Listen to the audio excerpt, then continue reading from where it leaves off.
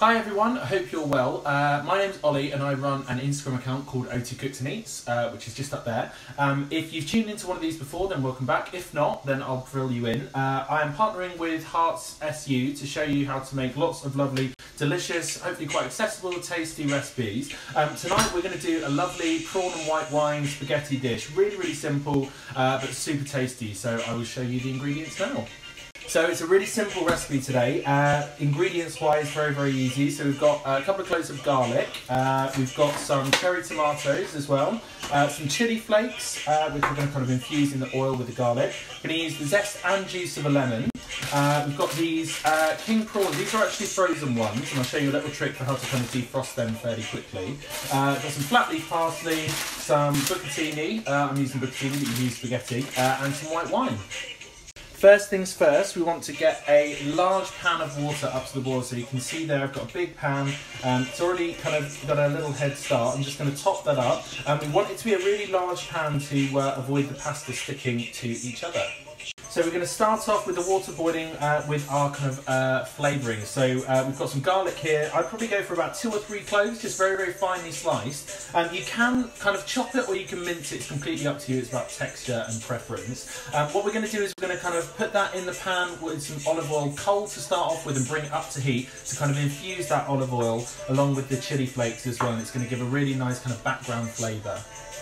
And really important step here that we want to do, we want to add lots of salt to the pasta water. So you really want to be generous with this. A good few kind of handfuls, especially when you're using a lot of water like this, should be as salty as the ocean apparently, and that's going to be really important in seasoning the pasta. So personally for me in this dish I kind of like little thin slices of garlic, so just pop it out of its jacket and remove the heel, and you just want to make sure that you're slicing this nice and thinly, all roughly around the same thickness, and that's almost going to kind of melt into that oil.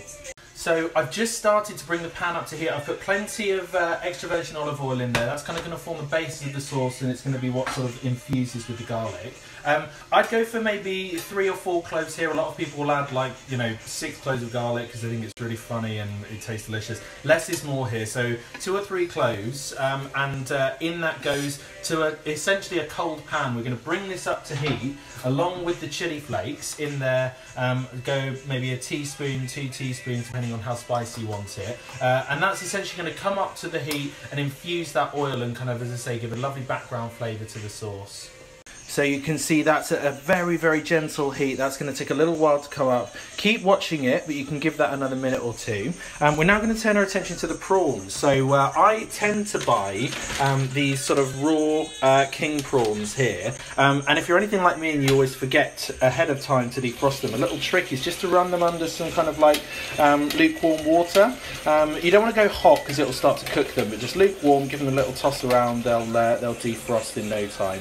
So this is one of the most important elements of the dish. The garlic is frying nicely here, but the second you let it go brown and start to burn, it will ruin the flavour of it. So keep an eye on it. As soon as it starts to go brown, we add in those tomatoes and we can add a little bit of the pasta water to stop it frying. So I'm going to try and do this with one hand, but you can see there that garlic is just starting to turn. So now we go in with the tomatoes and a little bit of the water just from rinsing them. And then pretty much immediately we're going to deglaze with white wine. So I'll show you that in a second.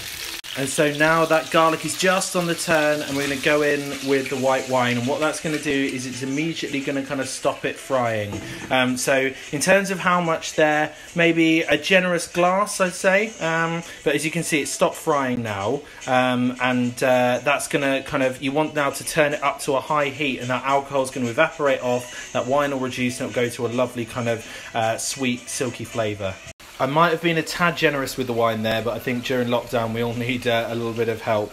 So you can see that heat has brought that rapidly to the boil, so that alcohol's evaporating nice and quickly. I just wanted to let you know I'm using a Gavi for a white wine, which is a kind of traditional Italian white. But anything that's kind of a little bit more acidic and crisper rather than sweeter would be fine. So a Sauvignon Blanc, Pinot Grigio, things like that would be absolutely fine. And try and spend as much money as you can afford on the wine because it does make a difference. I'm now going to go going with my pasta, so that water's at a lovely rolling boil. I'm using bucatini, which hopefully you can see is like spaghetti with little holes in. But spaghetti, linguini, pappardelle would be absolutely fine here. I'm doing kind of 4 portions, so I'm going for about 500 grams for nice generous portions. But yeah, you want to get that in, give it a stir around to avoid it sticking, and bring that back up to the boil as quickly as possible. In terms of how long to cook this, I would say probably just shy of packet instructions. So for spaghetti, maybe 7-8 minutes. We're going to finish cooking it in the sauce, transfer some of that pasta water there to emulsify the sauce. It's a real treat. So when I talk about emulsifying the sauce, I'm essentially talking about the water and the fats joining together with heat to form this creamy, luxuriant sauce. You can see that wine's already juiced and the colour there is wonderful. As soon as we add some of that pasta water in there, it's going to be brilliant.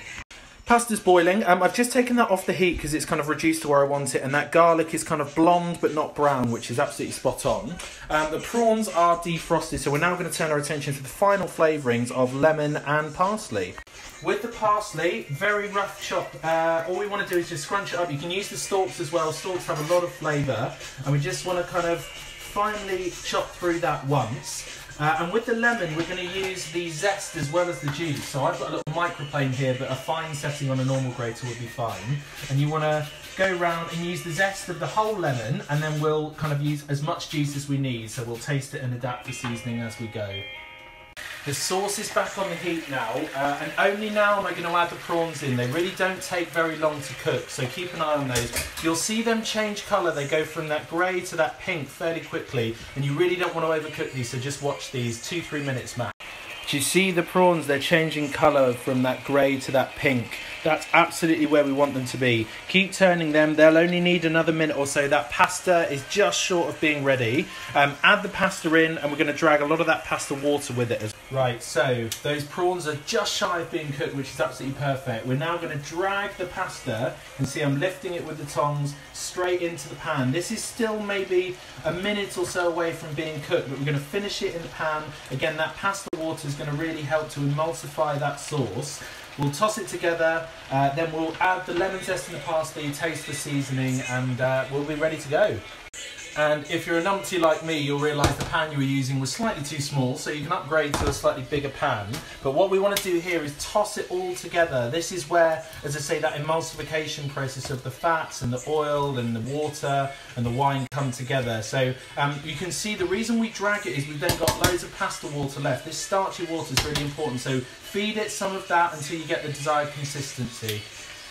So that's coming together now, and hopefully you can see that liquid in the pan is got that lovely sort of golden colour, and that's all of those things coming together. You can always add just a little touch more olive oil if you want to, but we're now going to go in with our parsley and our lemon zest.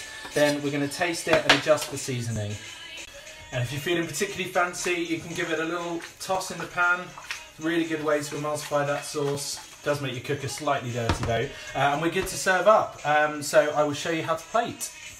So if you've seen the movie Chef, you'll know what I'm doing with these. We want to essentially kind of twizzle the pasta in with a big spoon there, and the aim here is to try and get lots of height. The bucatini is making it quite difficult to do, but you want to kind of plate it up and stand it on itself. And just to emphasise that point about the sauce, that's the result of all of that lovely emulsification. So as you can see, just plated it up there and just kind of did a few extra bits of parsley, and I will show you a picture of the final results.